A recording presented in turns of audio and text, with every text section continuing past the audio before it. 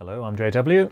This time we're looking at lighting circuits again, and on this one we're going to look at switching, particularly as in where you can have one, two or even more switches controlling the same light. Now, as we saw in the previous episode, the basic switch for a light has two terminals, something like that, and then there's a movable contact between them. So when in the off position the two terminals are not connected, and then when in the on position all that happens is that the metal contact moves across inside and it links the two terminals together.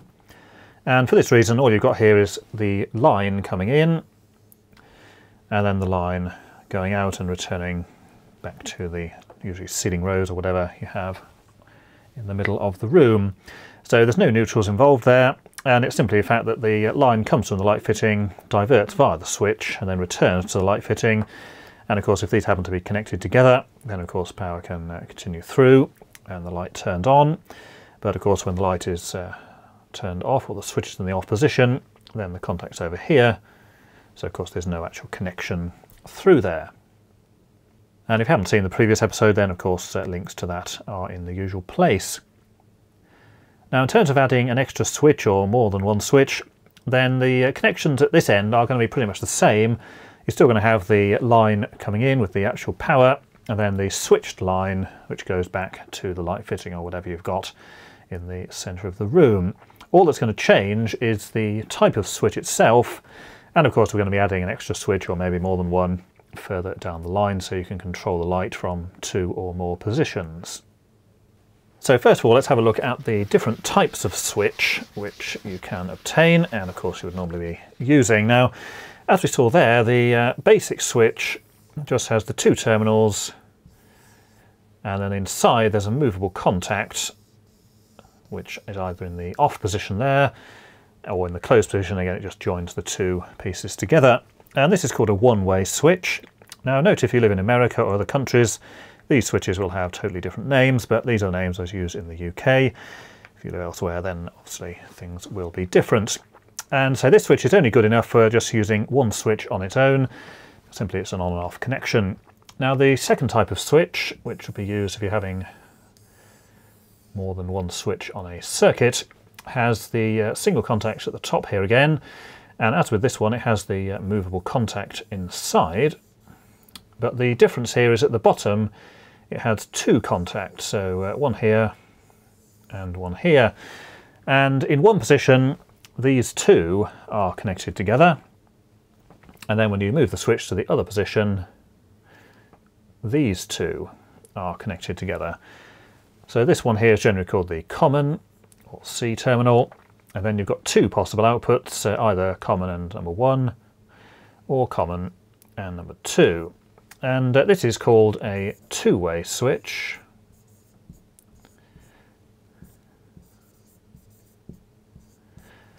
And this is because, of course, it has two positions, so position 1 and position 2. And note that in any circumstance, these two are never connected together. It's only these two or these two, depending on the position of the switch itself. Now, this is actually by far the most common type of switch available. And of course, you can use one of these switches here just as a normal on and off switch, just by connecting between, say, the common terminal and the one at the bottom there, and of course just ignoring that one as if it wasn't there, because basically it's going to do exactly the same as this. It's just you've got that extra terminal there if you wish to use it for positions with two or more switches. Now the third type of switch, which is far less common, is only used if you wanted to have a single light controlled from three or more positions. So you can imagine that's a fairly unlikely scenario, but nevertheless it does exist. And what this is essentially two of these combined into the same unit and sort of overlaid in a rather strange fashion. And these have four terminals, so I'll have two here and two here. Now these are called intermediates. So intermediate switch. And again, these have two positions, which in one position, this terminal is connected here, and at the same time this one is connected here. Now when you actually move the switch to the other position, what happens is that this piece here moves across over there, and this piece moves across over here. So that's one position. but then in the other position what you get is this. So essentially it's crossing over the two wires that come in, so it's either straight through on both, or it's coming in and diverting over here, and coming in and then diverting over here.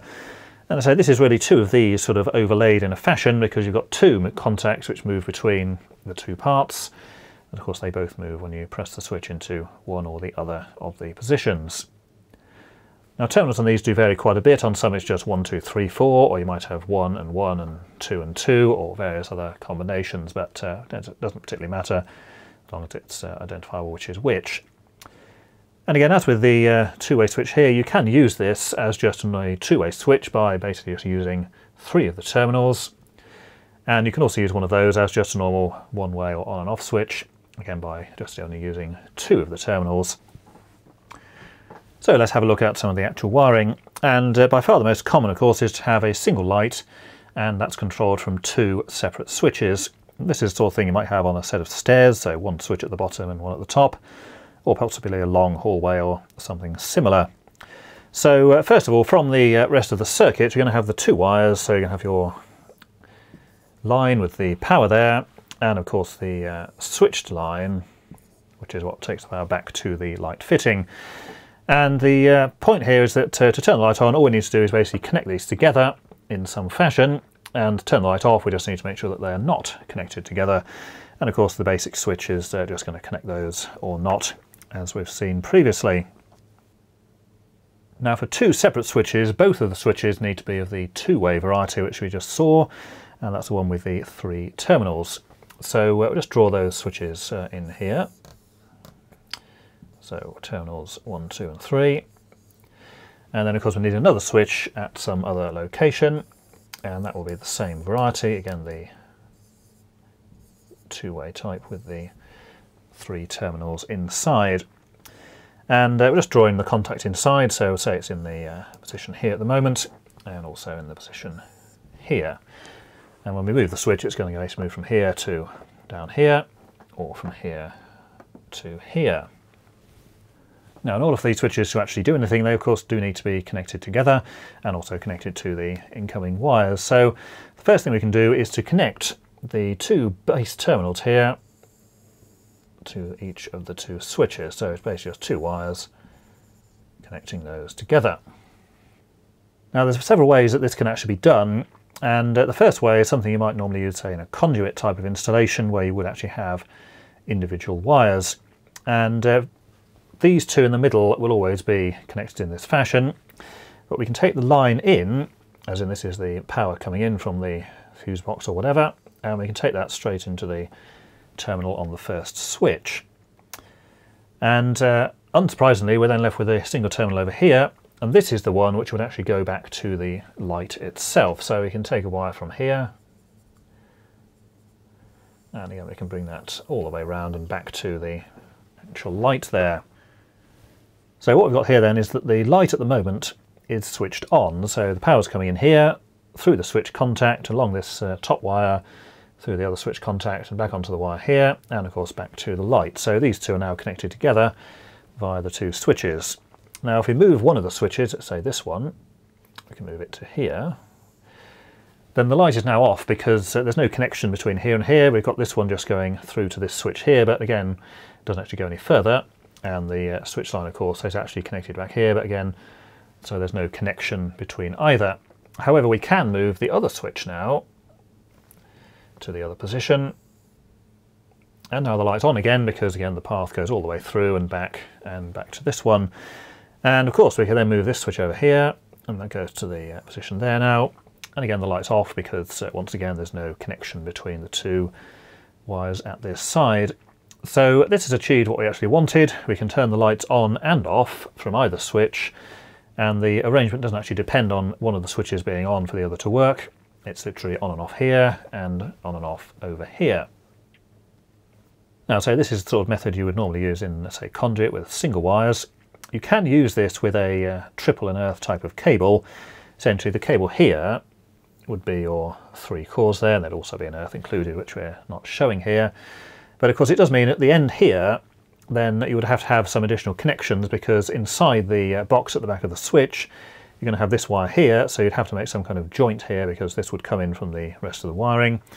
And then of course your 3 terminals for this one will be here, here and here. So although you can use that with the 3-core and earth type of wire, it's not particularly commonly used because of course you do need this extra terminal to be provided in the back box or whatever connection you have there. But at this end it's just literally 3 wires with 3 terminals. You do of course need to make sure that the wires are connected in the correct terminals. If not, then what you can end up with is various unusual combinations whereby this switch only works if this one is in a particular position, or one of them doesn't work at all, and so on. So of course you do need to make sure they are connected as shown. Now another method which again uses the exact same switches, so just put those switches back in. Now this uses the 3-core and earth cable that you would typically use in a house or something. And this particular arrangement is usually called the conversion method because it's the easiest one to do if you've already got just a single switch and then you want to add the other switch further down. So as before, we've got the 2 wires coming in here, the live power and then the switch line going back to the light fitting. But the arrangement here is slightly different. So you've basically got a 3-core cable, and this connects both switches together to the corresponding terminal on the other switch. So again, the 2 here go to there, and then this one actually connects all the way through to over there. So what you've got here is essentially a single cable with the 3 cores inside, and you've just connected each terminal of this switch to the same corresponding terminals of the other switch.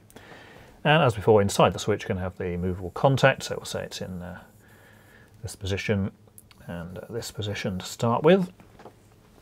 Now the line and the switch line in connect to the first switch, but it's somewhat different to that we had before.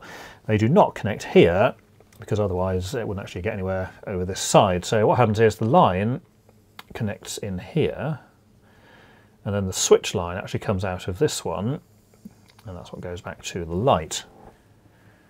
This had the benefit over the previous method that you don't need any additional connections in here. You're just simply using the 3 terminals that are provided on the switch itself. And of course, as before, you would have an earth connection going to the box here, and of course the one over there as well. Now, just as with the other method, the switches can work independently of each other. And in the situation we've got here, then the light is not turned on, it's actually off because power's coming in here, and because of the position of this switch, both of these wires here are now live, and also this one as well, but there's no connection between here and of course the switch live, which is coming out on this lower terminal. So if we move one of the switches, say this one over here, that will now move to this position. And the light's now on because line coming in here, both of these have power on them, which means this does, and then that can now return via the 3rd wire at the bottom, and the light is actually turned on. However, of course, we can move this one. That goes to the position here, and now again the light's turned off because line coming in on these 2 terminals, but these are not connected to anything, so again it doesn't actually switch the light on. And if you move this one back to its previous position, then now the light's on, so power's coming in here, this way and back along here, and of course back to the light at the other end. So it works in pretty much the same way as the previous one. It may be less obvious from the arrangement of the wires here. Again, all you're doing is just either connecting these 2 together via some combination of wires, or not connecting them together to enable the light to be switched on and off. Now, what about the situation where you want 3 switches to control the same light? Well, it starts out with pretty much what we've seen before. So let's do our 2 switches here. 3 terminals. And at the other end, we're going to have one of those again. So again, the 3 terminals. And we'll put the wiring in with the sort of conduit type method as we saw initially. So essentially that's line going in to the top here and coming out of the other switch far away and coming back to the light over here. And as before, we're going to have our contact inside the switch, so connecting these 2 and say those 2. And just as before, you can have the wires connecting the bottom terminals of each switch together, so it's going straight across. Now this is what we saw before, so essentially the light is in the on position there, and if you move one of these then it's in the off, and then it goes on again and so on. Now the intermediate switch, which we saw previously has the 4 terminals, is actually fitted in the middle, and this is why it's called an intermediate switch, as it's basically between the other 2. So in order to install this, what we need to do is to break into the wiring in the middle here, and then we can fit the intermediate switch in here. So there's our intermediate switch, and as we saw at the beginning, it's got 4 terminals. And the 4 wires, of course, go straight into those 4 terminals like that. Now in one position, the terminals in the switch are connected like this. So in that position there, really nothing's actually changed. It's exactly the same as before. We just happen to have a switch here instead of solid wiring. So in this position, the light is still on because power coming in, going through, and coming out the other end. And if we move either one of these, then the light is turned off, because you're breaking that connection at some point. And if you move both of them to the bottom position, then again the light is on once more. Now the intermediate switch will do the same thing, either turning light on or off, and again depending on the position of the others. So at the moment we've got the light on, so when we actually activate the intermediate switch here, instead of them being connected like this, they'll actually be connected like this. And now the light is turned off because if we start here, power's coming in here, through here, but it's basically crossing over to the bottom one here, and of course it's not going anywhere because that's not connected. However, we could move this one to here, and now the light's on again because power coming in through here, going down to the bottom and then out from there. And if we left that at the top there, by moving this one we can achieve the same thing. So moving down to here, so now power comes in the bottom, goes at the top and out and back here, and of course the light is now turned on. And as for the intermediate switch suggests, we can switch it off here as well. So the light's now on with power coming through and being diverted there and back here. But if we move the switch here to the other position, we'll now have the pair connected like this. And again, now we're off because power's coming in, not going anywhere. But we can still move either one of these into another position, which will switch the light on again because that will take power through the top. Or again, this moving to the bottom will connect through at the bottom. So we've achieved what we wanted. You can actually turn this single light on or off from either one of the 3 positions, and it doesn't matter which position each light is in, regardless of where the other 2 are. The 3rd one will always switch the light to the opposite set. So if it's already on, it will be turning it off, and if it's off, it will always be turning it back on again. And if you wanted to have some unusual circumstance where you wanted to have, say, 4 switches controlling the same light, then all you've got to do is just add in another one of these intermediate switches. So you could add that in here, and again inside it would have those same 4 terminals, and those would either be connected together across the top or again across on the diagonal. And in fact you could even add another one in here in exactly the same way. I'll just put that, say, in the other position like that. And you can actually add as many of these as you want. You could have sort of 50 intermediate switches, all in a big line with one of the 2-way things at either end. And then you can turn your light on from 52 different switches. Now, it's pretty unlikely anybody would want that, but electrically, perfectly possible. No reason why you couldn't. And again, it's just a question of following the path through. So in this position here, power's coming in here, going via the switch here, through into this one, crossing over to the other side, through this one here, through the top here, and out the back here into there. So at the moment the light's on, but if you move any one of these 5 switches, it's going to make the power go to the other terminal here, and therefore the light is off. And then it's basically on and off from all 5 in any combination you want. Now, so this is normally arranged with a conduit situation where you've only got the 2 wires between the various switches, and as long as you get the 2 incoming wires at one end of the switch and the 2 outgoing at the other end, then not going to be a problem. So let's just have a look at this again, but with the 3 core and earth type of arrangement. So this is again what we saw previously. So you've got a 3 core cable connecting the 2 switches together, and it's just one terminal going to the corresponding one in the other switch. And then your power coming in goes to one of the bottom terminals, and the power coming back out is on the other one. So that's what we saw previously, and again in this particular position the light is off because power's here, doesn't go anywhere. Again, moving this one up here will bring the power back this way, and moving this up there will again bring the power just via this switch at this end. Now to add the intermediate, it's very similar to before, but the important thing to notice that is the intermediate switch has 4 terminals, but if we were just to cut in here then we'd actually end up with 6 because we've got 3 individual cores. So let's just remove a suitable space there in the middle. And again, we can draw our intermediate switch in here. And again, as before, it's going to have those 4 terminals inside. Now, the important thing here is to make sure you're connecting the correct wires. And the wires you want are the ones from the 2, basically 1 and 2 terminals on the switch. The common terminal, or one in the middle here, does not connect to the intermediate switch at all. So we're just going to connect these wires in here and in here. And as we saw previously, it's quite likely that the switch could be in this position, or of course in the crossed over arrangement. And this is pretty much what we saw in the previous example with the conduit type of wiring. So then the question remains is what to do with this one, and the answer is it doesn't connect to the switch at all. All we're going to do is simply connect this to a separate terminal in the back of this switch box.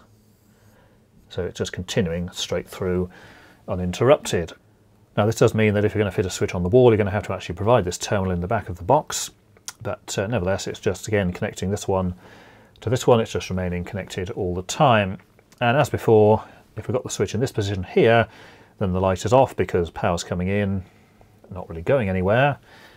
If this switch changes over to the other position, which will be like this, then power's coming in via the switch here, back to this terminal, through the individually separately connected wire, back here, and again out to the light, and it's obviously turned on in that situation. And just as before, if you move either one of these, so this to here, then again you've changed the circuit so the light is off, and you can do the same with this one. And just as with the other one, if you wanted to add an extra switch in here, then you can, but again it's just remembering that you're only connecting the 2 outer wires to the switch. The central common wire is just looped through and does not connect to the switch at all. Now this is probably the more common one, certainly in a house, because this here will be your 3-core unearth cable.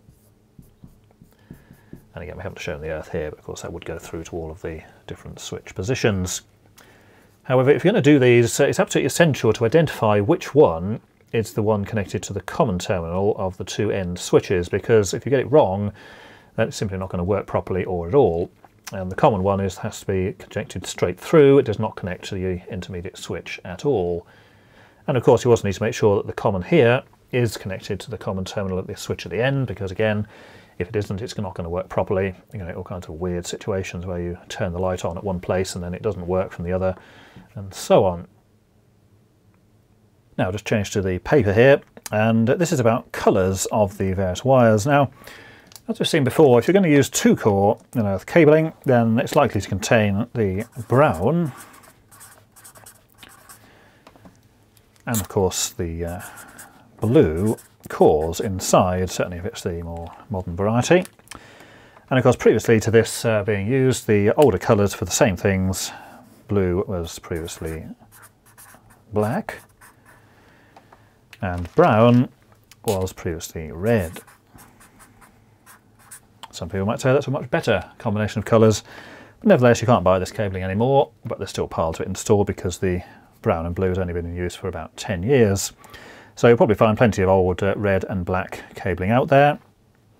And as we saw previously, if you're going to use this for the cable that goes to the switch, then it's not actually a neutral inside, it's actually the line, which would normally be the red or brown, and switched line, which normally should be identified using a piece of sleeving. So in the case of black, it would have red sleeve over it, and obviously the brown sleeve over the blue one. And so you can buy the twin brown, and previously you could of course buy the twin red, although that was fairly uncommon. So that's your 2-core cable. Now when it comes to a 3-core cable, as we'd use with those 2 or more switches for the same light, then these of course have 3 differently coloured cores inside. Now the previous colours, as used with this system here, were red, blue, and the third one was yellow.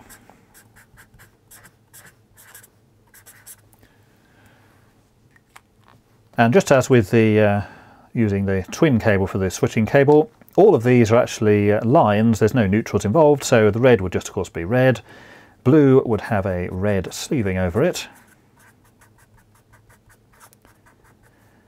and the yellow would also have the red sleeve as well. So at the end of the wire you would essentially have your red wire coming along, the blue one coming along with its appropriate piece of red sleeving over, and the yellow one, all in the same cable of course, and the yellow one would have its piece of red sleeving over as well. And you can either use sleeving that just slips over or possibly use red insulation tape if you wanted. So these were the older colours here.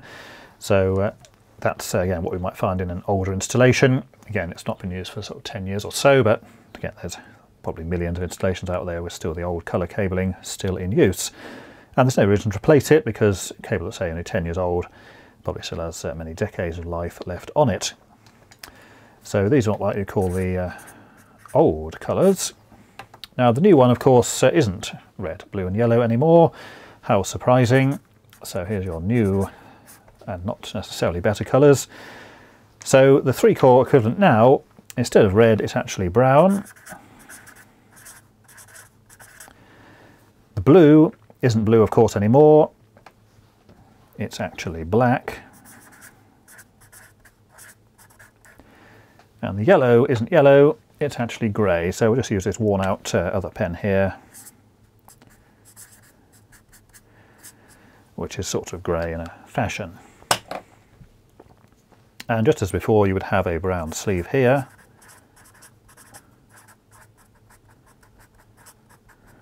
and another one here.